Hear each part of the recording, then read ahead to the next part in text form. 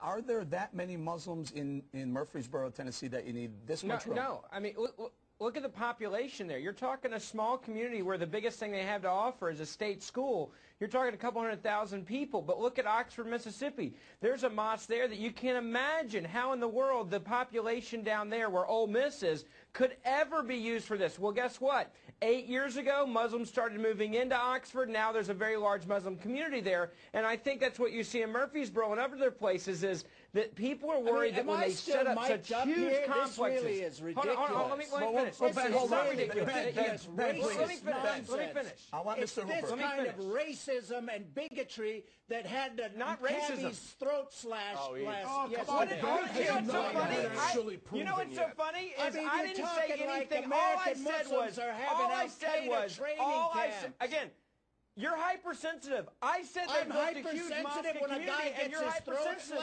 What's wrong with that? They would agree with that. What's wrong with I take exception. I take exception to Hooperman. Hooperman, I take exception. I was a New York City detective. There's a lot of white cab drivers and black cab drivers that get their throat slashed every day. They ask them Stop what the their baloney. religion is before they slash their There's throat. nothing that's been said. There's no evidence to that. Go ahead, Mr. Hooper. There's no evidence to that. Come on, the guy Hooper. said that's right. The guy has been charged with a hate crime. The sky is falling, Mr. Hooper. The sky is falling. So go ahead, guy. You know, it's absolutely unbelievable the bigotry and hatred spewed by programs like this. So stop.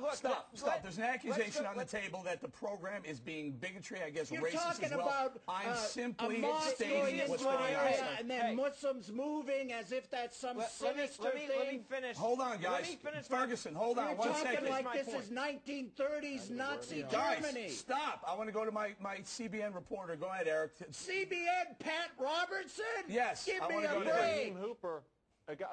Ibrahim, since we're having an open and honest discussion, why don't you share with the panel what you said in 1993 that you would like to see the United States of America become an Islamic state? Nonsense. Do you recognize Israel's right to exist? And what do you think of the Muslim Brotherhood, Ibrahim? And why was your group named an unindicted co-conspirator in the largest terror financing trial in U.S. history? Pat Robertson You're not a moderate, my friend, and Islam everyone knows is an it. evil faith that has to be destroyed, and you work for it. I'm not Pat Robertson. I'm Eric Stakelbeck. Hold on, guys. It's hold on. amazing to me. Ben, go ahead. You know, this is enough. It's amazing to me how enough. It's amazing to me. We're not going to put up with this bigotry anymore. Do you ever stop talking for a moment to let the won't other stop side have a discussion? When you guys all you have to offer is claim race on everything. It's a classic job that you do. When you cannot have an intelligent conversation with adults about this issue, you throw the race card. So throw the race card. But I'd like to have a real conversation. When I get mosques torched in Texas, throw the race card. I get taxi drivers with their throats slashed,